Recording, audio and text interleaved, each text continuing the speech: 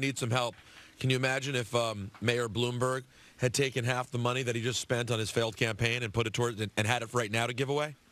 He still has that to give away. And he still has it to give away, and plenty of it. He just spent $500 million to be in the presidential campaign for a month. So imagine what he could do right now. You say, because in theory, and I'm sorry, this is not political. This is a human statement.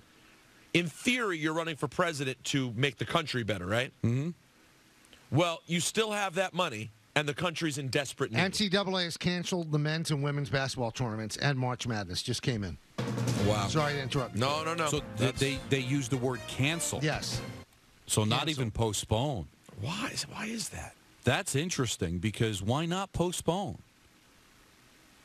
Now, I don't know because there's no goal line, Don. Nobody knows when this is going to end. Yeah, but things could be better in a couple of weeks that you could then play it. Like if you cancel it, it's over, it's done. But at least if you postpone, maybe there's information that comes out. That's what all these sports are hoping. The NBA and the NHL didn't cancel their seasons; they postponed them. Yeah, but I think that's smart people, though, Don.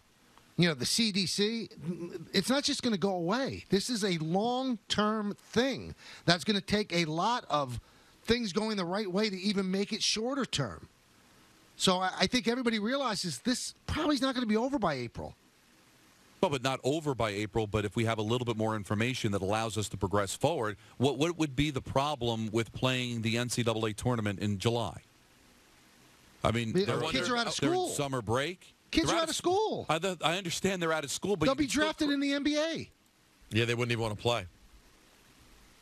Well, then you get to that point that where you're all right. We've crossed that line now. We can't play it.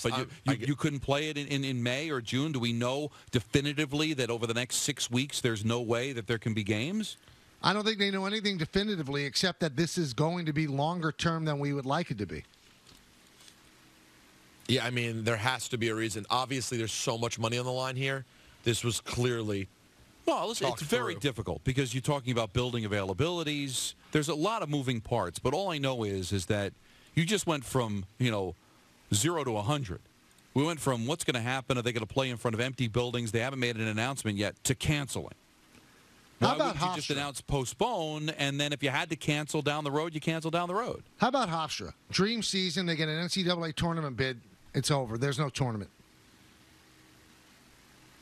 I mean, there's a lot of stories like that. There's no tournament. So we criticized them 2 days ago. The Ivy League was ahead of the curve. They usually are. They usually are. We were talking, why don't they play in front of empty buildings? Well, that's not going to happen anywhere. So the Ivy League was right. They were right before anybody was right. You know what was